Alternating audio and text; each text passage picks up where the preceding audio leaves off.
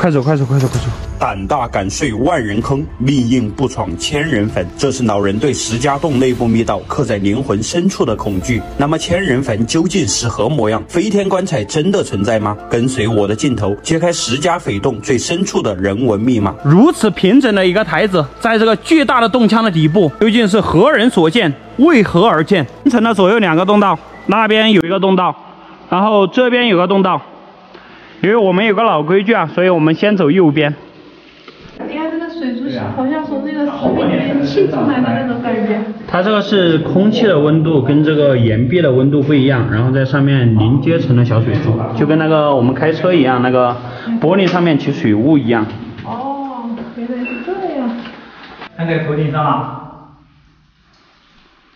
哇塞，太漂亮了，太完美了，这景。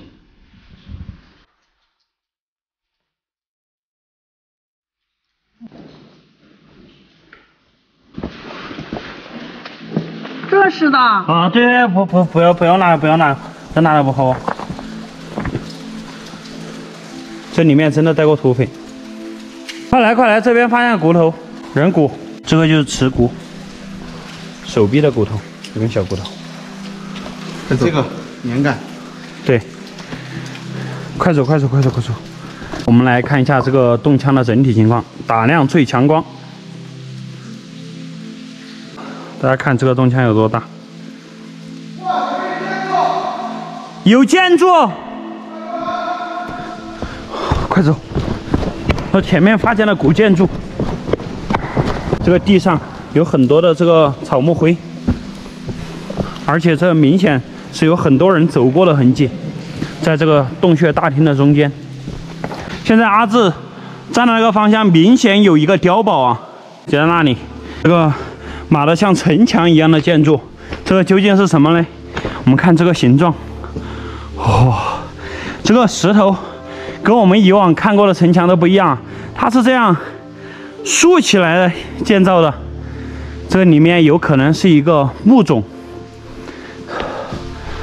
看到没？这个规模还挺大的啊，上面是用小碎石块了堆砌起来的，它正面差不多有1.5米高，这应该是一个墓冢。在这边发现了有一个灶台，这是一个连锅灶啊，连锅灶里面就有可能会出现大硝坑。哇，这建筑也太精美了吧！建筑起来的这种堆堆都是把这个石头片子给竖起来建造的。哇，看这个上面被填的非常的密实。这有可能就是许许多多的这个洞穴墓冢，好大的洞腔啊！洞腔也太大了吧！我这强光手电都照不到尽头，它上下的高度差不多70来米，它的直径呢可能有30-40米。看那个底下，哇，那个下面还有一个巨大的台子哈。对，我们下去看一下。那里也有一个，我们下去看一下。那边有2个，哇，那个像个墓冢，看到没？哦，对，有可能我们这时候已经到了这个千人坟的核心位置，你觉得呢？有可能。哇，这个路非常的崎岖，非常的难走啊！哇，大家看，就在这里啊！哇，非常的滑，非常的滑。看到没有？哇哇，看到没有？这全是碎石，然后轻轻一碰，这个台子就下去了。我们曾经在重庆南川那边，在那个夸父天坑底部发现过这样一个建筑。这究竟是何人所建？为何而建？看，这里是一个接近90度的这样一个转角，然后这个上面呢，全部是有这样鸡蛋大小、拳头大小的这样的石头，给垒得非常的平。然后那个上面还有一个，那里也有一个。我们这时候上去看一下向阳站的那个台子，我分析应该是曾经的这个匪徒啊，在这里做的一个万人坑，因为那个建筑实在太奇怪了，而且用这个碎石块封得非常的密实。然后在这边呢，发现了一个水池，哇，这个水特别的干净。我们再看那个上面，也是有一个台子的。我们这时候去那上面一探究竟。大家看这个温度，真的非常的低啊，这个手在冒热气。我们上去看一下，那边明显还有夯土层，然后在我正前方，就又是一个规模非常宏大的这种台子。哇，这里还有一个，哇塞，这到底是什么呀？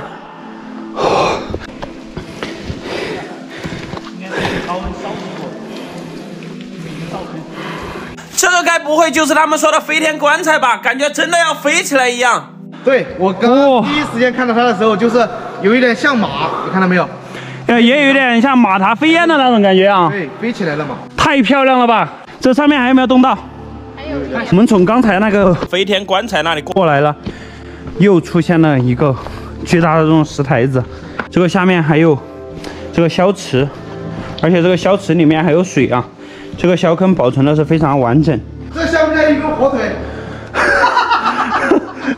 这个跟火腿有什么关系？从这里看过去，真的是有点像火腿，但是作为我们这个山羊养殖户啊，我感觉它更像一只熏羊腿。对，你说是前腿还是后腿？我感觉有点像前腿。对，后腿它有个弯弯。对，非常形象。我们终于是把这个洞道全部探明了。这个石家洞里面呢，曾经是有土匪居住过的，在里面发现了有这个点将台呀，一些奇奇怪怪的这种石头的宝坎啊。我们分析这个应该是墓冢，或者是这个埋葬坑。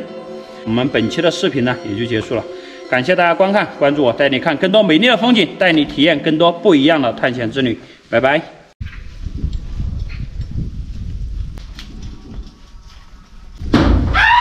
农田旁边一个不起眼的垂直黑洞里，竟蕴藏着浩瀚空间，你敢相信吗？受到粉丝邀请，我们来到了湖北大山深处，决定深入此洞，一窥端倪，寻找传说中的石膏原矿晶体，一睹100年前民间消亡用锄头挖出来的地下宫殿。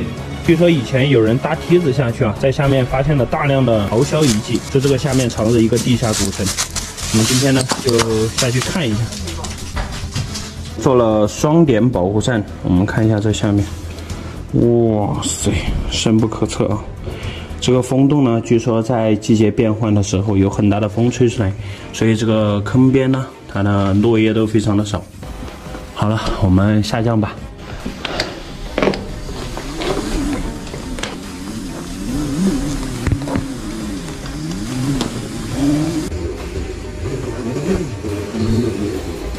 经过40米的沉降，我们现在到达了底部，50米的层次就剩了这么一点。哦，这个应该就是老人说的风洞的洞口，可以看到这里面有冒很大的热气出来呀。抽湿温度，感觉一下。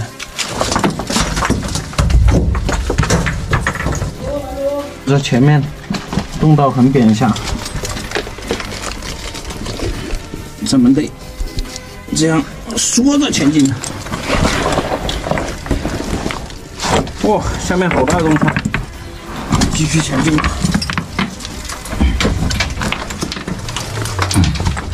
这里又是一个断崖，这里也需要布层。这里有向下的洞道，然后有横着过去的洞道，那边有一个裂缝。来扔个石头看一下。这里啊，这岛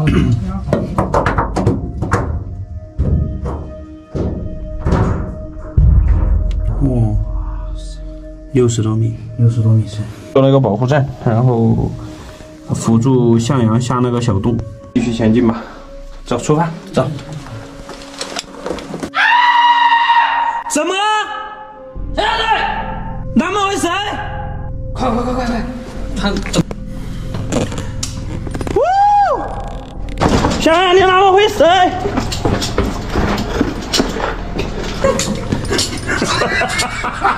我顶你个肺啊！我快看，什么东西？这里面全是黑的，是吧？你看，大咆哮基地吗？哇，对，全是开凿的痕迹啊！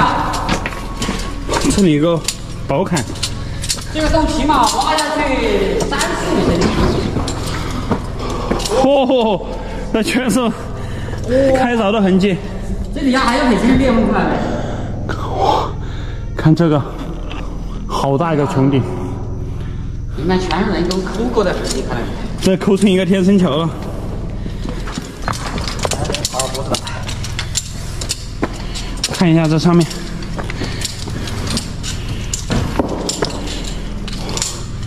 这是叠坛吧？这是远古的一个叠坛，但被人开凿过，好大的面积啊！在这里做了一个保护站，下这个叠坛。这里本来是有台阶下去的，这个叠坛很深了，差不多2、3米，要掉下去了，爬不上来。从这个上面下来了，看一下这个边石坝有多深。它可能是以前这里有水啊，然后因为这个地质的变化，所以这个干枯了，这个边石坝就逐渐风化了。最后呢，这些鳌肖人就把边石坝上面能抠洞的全部抠走了，就形成了这种景象。然后下面好像是地下暗河，最上面那个小点点就是向阳，中间是袍哥。这里能看出是叠滩了吧？很多乱石块。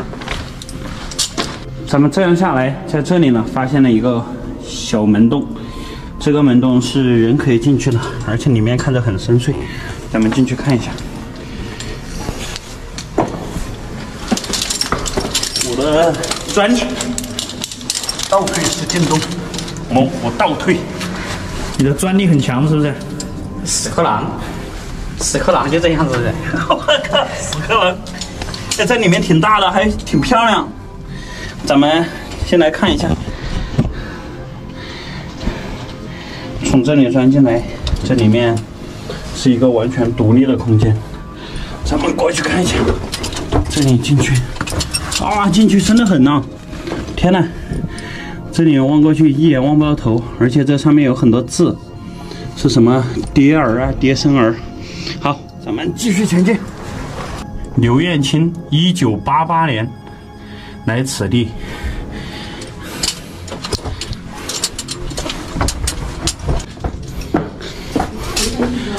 老前辈什么？这里分成了上下几层，现在我们走最下层，这样过去，空间变得很大了。看这个石壁上面，全是亮闪闪的，嚯！这里面人完全可以站起来了，好多石膏啊！特别多的石膏，还记得我们刚刚布层的位置吗？就在这个楼上，这个石壁上面。现在我进到这里面来了，这里呢再也没有了其他洞的。在这里发现了什么？石膏啊，这是石膏，看到没？看到没？泛着绿莹莹的光，这种就是石膏。我怀疑他们是路上都是石膏的。有口小有口石膏啊。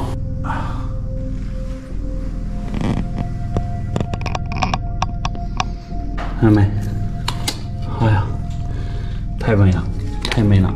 这上面也是，这一整团都是石膏，一个巨大的石膏结晶体。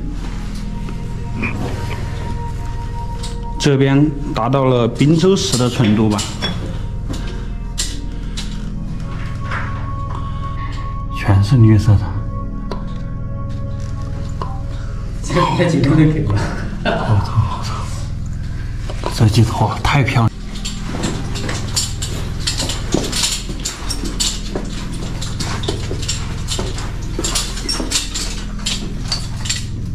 从这里面撤回来了，这时候回到了这个小卡门这里。涛哥在外面等我们啊，过去看一下。你看后面还有洞道吗？有啊，深得很。还深得很啊！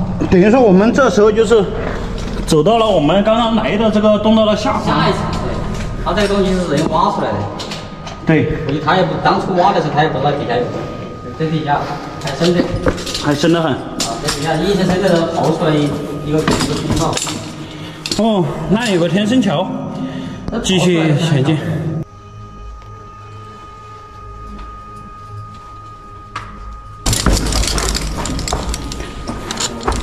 干枯的大小坑，大洞厅。这是老乡的基地了。里面好干燥啊。看那里，上面有铁棒。有什么？烟囱，有铁棒子上面。哪里啊？啊！哇，真的哟！插那上面干什么？插了一个钢钎，这人怎么上去的？啊！你看啊，那个上面有根铁棒子，全部是挖下来的。哦，一层一层挖下来的。对对对。哦，这个壮观，我的天哪！这不是叶明山。看这个叶明山。那左手边这个洞道究竟又通向何方呢？咱们继续过去看一下。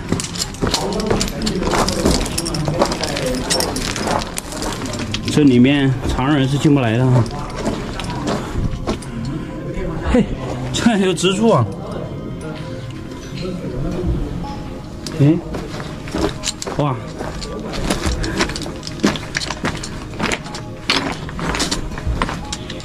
那个骨头。没动了吗？这里给封住了吧？洞道。啊？封住了。完犊子了，它这里结束了。哇，这个颜色挺好看的。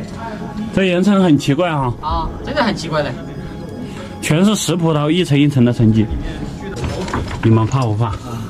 怕不怕？我一下把它唤醒。哇，好奇怪，真的好奇怪。好像榴莲啊，像识别虫，像识别虫成堆，全是这样子的。我去，识别子。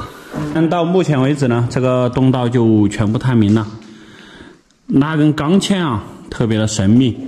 在这里面的说的白骨堆，我们也没看见，有可能是被这个消土层给埋到了。看完了这个下面呢，我们这时候就原路返回了，沿着这个人工开凿过的边石坝一直向上走。那本期视频呢，拍到这里也就结束了。关注我，带你看更多美丽风景，带你体验不一样的探索之旅。我们下期视频不见不散，拜拜。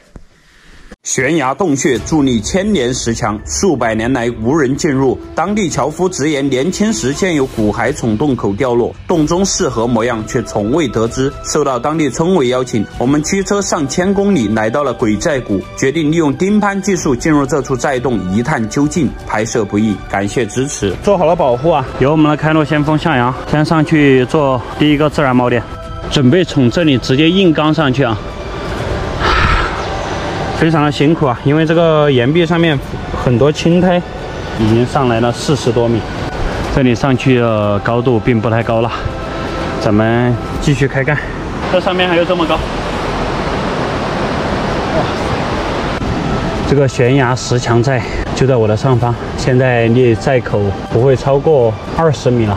费了9牛2虎之力啊，现在把这个线已经布到了这个半腰的这个小洞口，从这里有很大的风吹出来。我们看一下，这个洞好像是转完了啊！哇哇哇！上面有光，看到没？上面有光，我估计那个石墙就在这个上面，这个能通到那个石墙里面去。走，咱们沿着这里往上爬。这个洞道非常的扁狭，而且是斜上45度这样一种感觉。上面感觉有很大的空间，这就是一个地道啊，外面是城墙。这跟我们以往探过的寨子不一样，一般有城墙的就是把这个墙里面呢给回填是平的，它在里面留了一个洞道，而且那个小洞口特别的隐秘啊，从无人机里面都没看到，不知道这个上面是什么样的光景。人在洞道深处，向阳已经上去了，什么东西啊？不知道什么东西，有里什么？面有动物的叫声，有动物的叫声，对，会不会是鸟？应该不会。我们看一下，这里有一个什么巢，这个应该是紫啸东的巢，有可能是被老鹰啊给它抓下来了。我们看一下，哇塞，这洞道面积还可以啊，这面积差不多有150来个平方。这边有一个瞭望塔，这就是一个典型的土匪寨子。那边不知道会不会有洞道，过去看一下。这里明显是有一个洞道的，向阳在里面听到了动物的叫声。走，武林子，武林子。哇，这里说不定就有那个红白五鼠啊！哇，向阳你快来！好深个洞道啊！好深个洞道！这全是武林子。看这个悬崖边边上是更多了。我现在做了保护啊，大家一定不要模仿。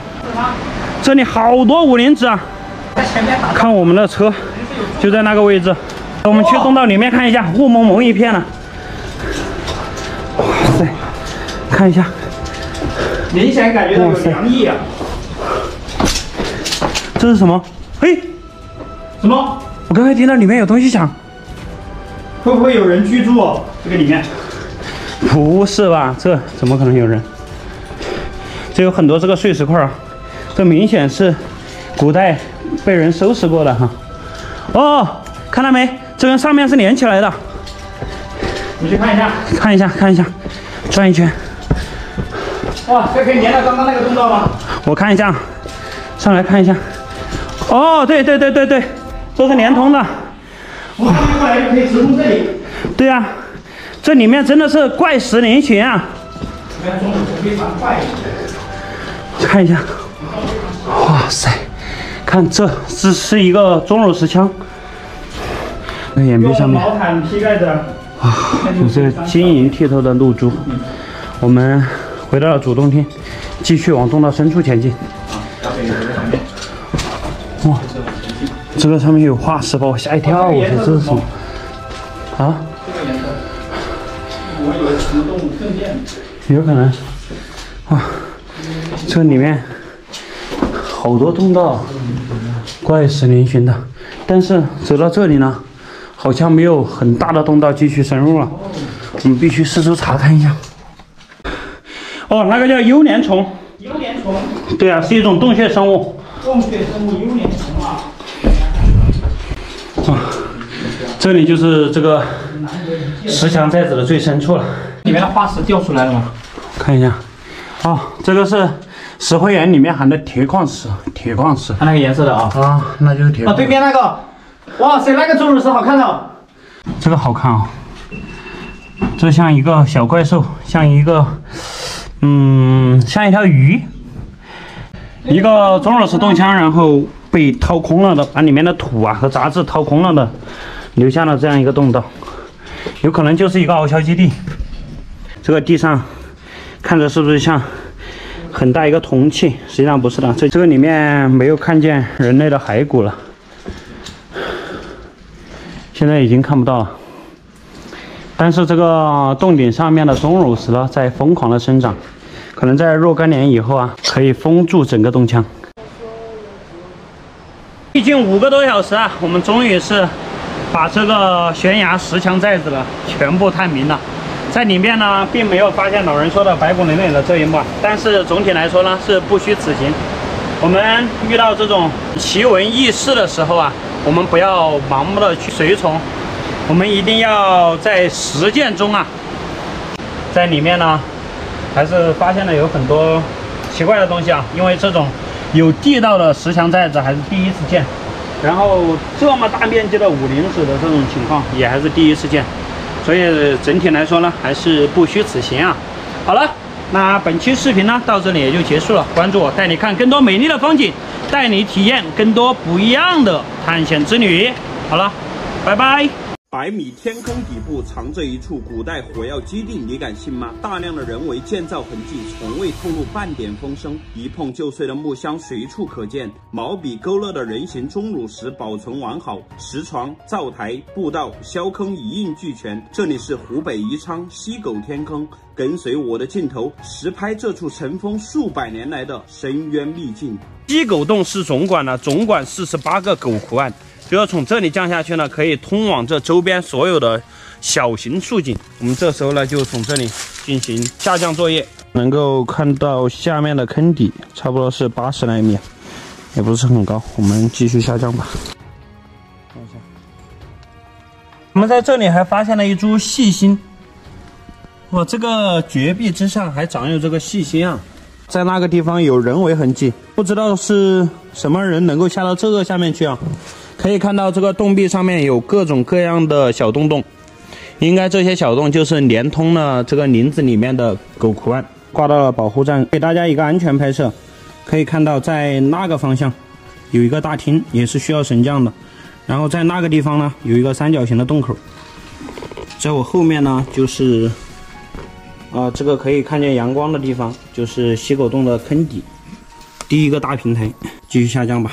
这时候正在下降的是向阳，在我正前方出现了一个正方形的大洞，袍哥的后面发现了人为遗迹，这是什么东西？这个大家认识吗？你们小时候看见过这个没？我看见过。看过没？小样子看过没？别乱动，不要乱动，来嘛，这样改的。它这个木头好像是横在上面的，是这样的。对对对，是的噻。对。嘿走，嘿走，这个叫木马，是以前把这个原木改成板材用的一种木架子。这边用那个改锯啊，豪哥跟向阳给大家演示的，那就是改锯的过程，就改成小木板，最后就可以做楼板啊，或者是做那个木格子、床柜啊，都可以用的木板。100多米，他们怎么下来的？不知道他们怎么下来的，你看。这通天竖井的底部，这应该是清朝的时候留下来的东西。这个是青钢树，所以呢它特别耐腐。从这个锯孔来看，应该还是那以前的那个手锯子这样锯断的。那边还有木头。好多嘞，我们现在把这个坑底给搜索一下，这边这个大洞我们待会儿锁降下去。这还是榫卯结构嘞。榫卯结构啊，真的是一碰就会碎的木箱子。这个地方还有，看这个地方也有，这里也有啊。那这里就是个箱子哈，有可能哦，是不是棺材？这像那个棺材不会做这种榫卯了，棺材没这么薄哈。看没？你看，骨头啊！我靠！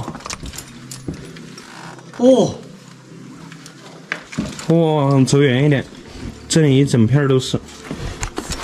在那个地方发现了有骨头啊，熬削的这无孔不入，真的厉害。看一下，嘿，看这个瓦罐，这个应该是以前的人取水的容器。准备下这个大洞，深不深？飞了！我操，神奇的很嘛！好深个洞，现在跑哥继续开线。这里下去可能有100-200米深，是个无底黑洞。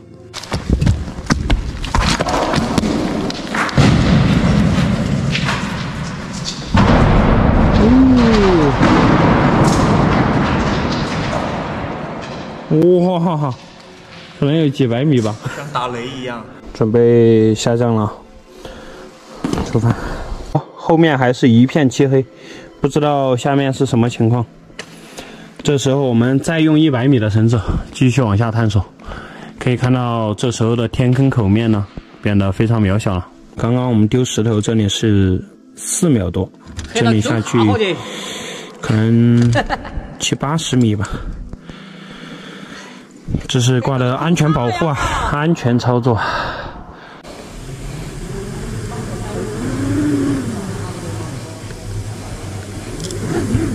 50多米的绳降，现在成功下降到了底部。我们在这个下降点呢，发现了有肉食的痕迹，很难得，很难得。这下面也有漂亮的水冲石，这个是什么石头？很有光泽哈，摸着很温润，会不会是黄龙玉啊？不知道。我们现在去下面的大空间进行探索。哇，好大的空间呢，好高啊！看，向阳正在下降，这是一个大断崖。我们从这个大断崖这样降下来了，这个下面还发现了人为痕迹，有青花丸。跑过那个前面发现了一个大型的凹削遗迹。我们过去看一下，什么？哎，什么？灶台，200多米的竖井底部，为何还会有人类活动的遗迹？这是一个大削坑，从这个消池底部的这个孔洞里面泛出了白色硝粉来看呢，这个应该是很多年了。这里有一个3连锅灶，而且保存的非常完整。这个上面是一根青钢树，这一块岩层的熏得黢黑，说明在里面。这里应该是个厨房，这个岩壁上面有很多烟尘。哇，这个上面还有一个插了一块板子，这里有个台子，台子上面有一些草木碎屑，应该是一个床。这个下面是搞的这种沙砾岩，这个沙砾岩它非常吸水啊，所以这个上面能常年保持干燥，所以这应该是一个床榻。厉害了，这些古人真的不简单呐！跑过那个前面好像还有洞道，这里应该也有水冲下来，地上全是鹅卵石。哇，那里有个出水孔，那个半壁之上，这里生长的有钟乳石漆，而且这个石葡萄沉积的是非常白净透亮的这种状态。哇，这里面还有小坑好几个。天生桥过去，这里又是一个小坑。也是小坑。我要留个脚印在这里，非常标准的灶台。这应该是放了2个锅，用来烧火煮饭用的灶台。快给我看这个神台。神台啊！嚯！神台看到没？这就是熬硝的人，他供的钟乳石嘛。哇，你看上面有花纹，看，写的有字。哇，真的嘞！写的有字，这画的什么？不知道。不要向东了，继续向洞道深处前进。这又是一个大小坑，这个旁边还有方便人走砌的这种走道。我们上来之后可以看到这些削土啊，全部都已经干涸了，里面是自然开片。现在趴在那里看的是跑哥，前面出现了一个大厅。有什么发现？这里面是什么环境？哦，看到没？那个里面有一个小洞洞，那个就是流消水过来的。天哪！哦，是个大竖井啊，同志们。大竖井这个应该没有连通外面，因为下面好像很干燥。好像个大乌龟，大乌龟，好像啊！哦。真的很像哈，你这个角度看更像了。这一个大龟壳，背不动了。上面有一个圆形的穹顶，就像一个碗啊。到处都碗，师傅放我出去！有洞道，有洞道。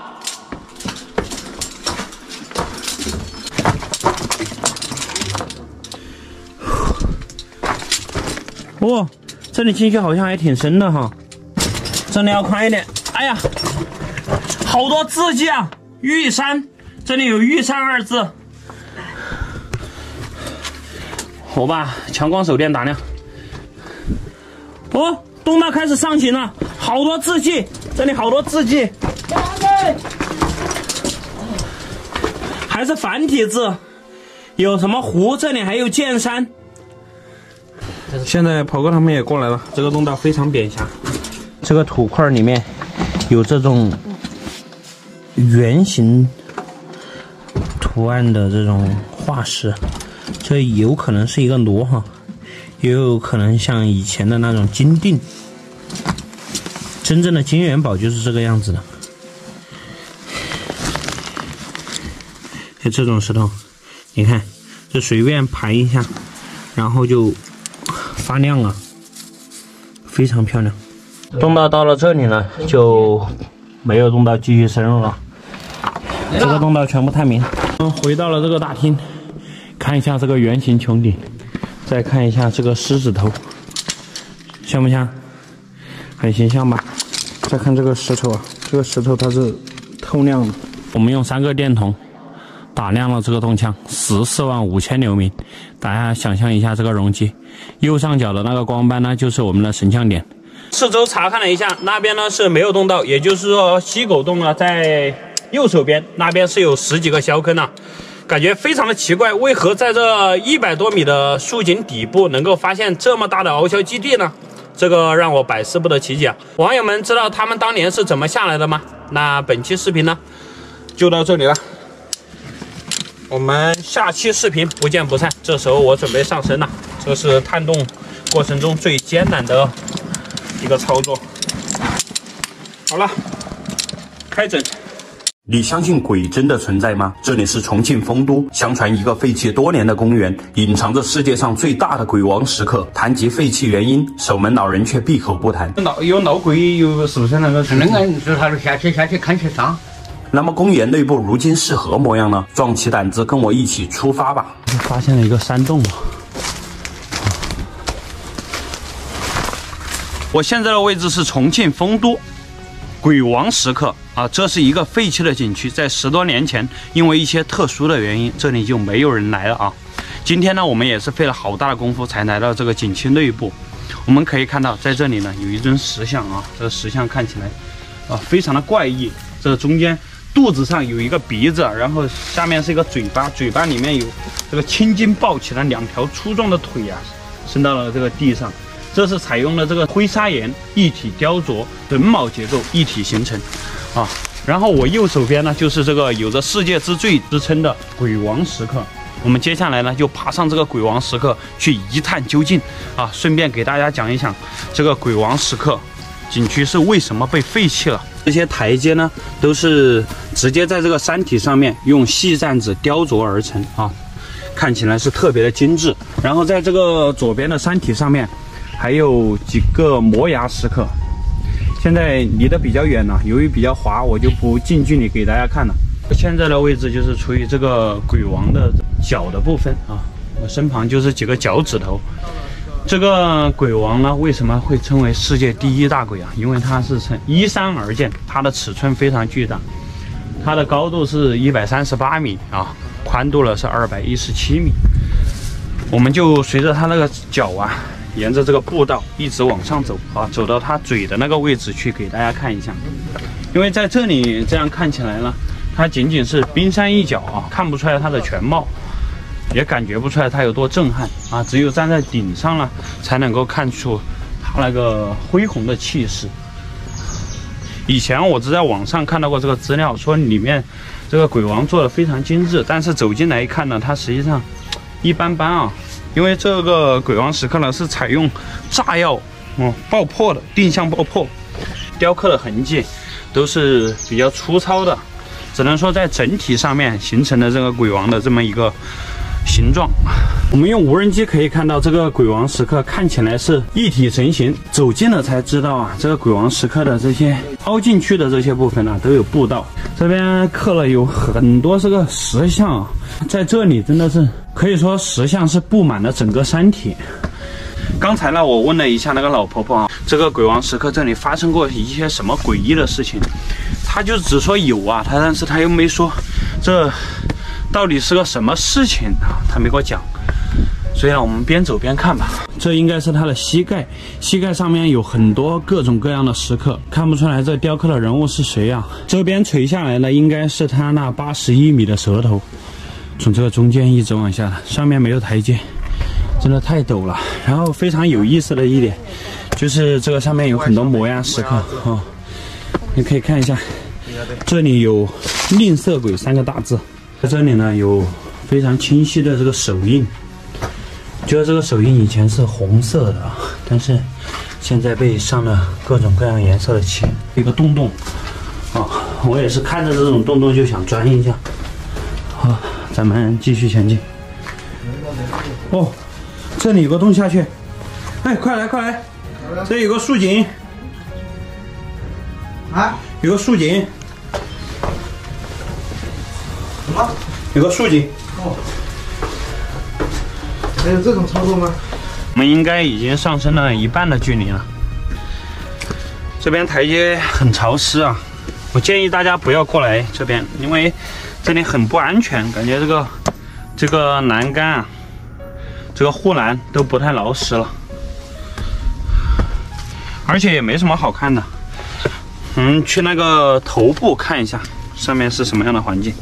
这要是晚上过来的话，可能还是有那么一丝恐怖的。这个步道已经完全走不了了。站在这个鬼王石刻最有意思的地方，就是它的头部嘴巴这里。据说这个嘴呢是宽度达到20米，舌长81米。那么哪才是它的舌头呢？就是我这面前这个打的有这个钢筋的这个台阶的，这样一直下去啊，这全部都是它的那个舌头啊，81米的舌头啊，这真的是非常的少见。再看它的这个嘴巴，它左右是有2个门洞的，中间写着一个“闲”字，这个“闲”字不知道是什么寓意。然后这里好像是有一个什么，这是一个石头打的像一个鼎一样啊，有可能是这里有人供奉或者在这里上香的这样一个香炉，看着非常的凶啊，那是眼睛，这是鼻子。这站的位置是它的门牙，在这边玩的话一定要非常的小心啊！这里是悬崖绝壁，而且外面的护栏已经损毁了。我们看，这应该是它的头饰，这有4个洞，上面写着“平天观”3个大字。这边看到了一个石刻，这像是一个日晷呀，天地之间。雕工非常的精湛，这中间是个蛋吗？有点像日晷。